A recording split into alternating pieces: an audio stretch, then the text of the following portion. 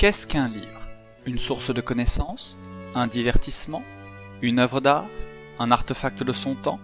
Une chose précieuse à conserver et à hériter?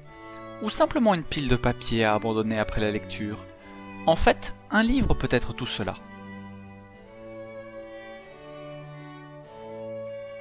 Mais il arrive que des livres deviennent vraiment un événement marquant de leur époque. Cosmopolis de Paul Bourget est l'un de ces livres. Paul Bourget est un écrivain et essayiste français, membre de l'Académie française. Il applique son talent de romancier psychologue et moraliste aux problèmes sociaux, politiques et religieux de son temps. À partir de son 4e roman, il s'oriente sur le roman d'idées.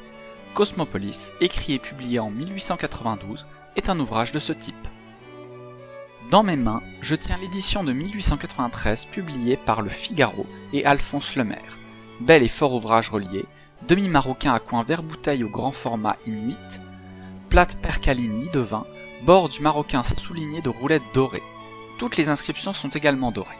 Bien que légèrement patinée, la couverture est en bon état et la reliure d'excellente tenue, sauf pour les coins émoussés. Les gardes de couleurs sont marbrés à motif coquille, un classique au XVIIIe et XIXe siècle.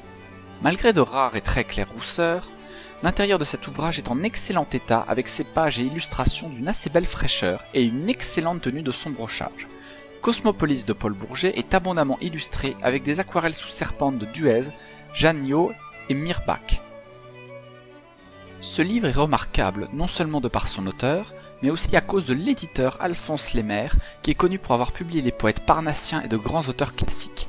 Un autre fait intéressant, c'est que lors d'un séjour en Amérique, Bourget découvrit que l'ouvrage fut traduit en anglais et vendu à 40 000 exemplaires. Il réclama ses droits d'auteur à Lemaire, qui, n'ayant rien reçu des éditeurs américains, les lui refusa.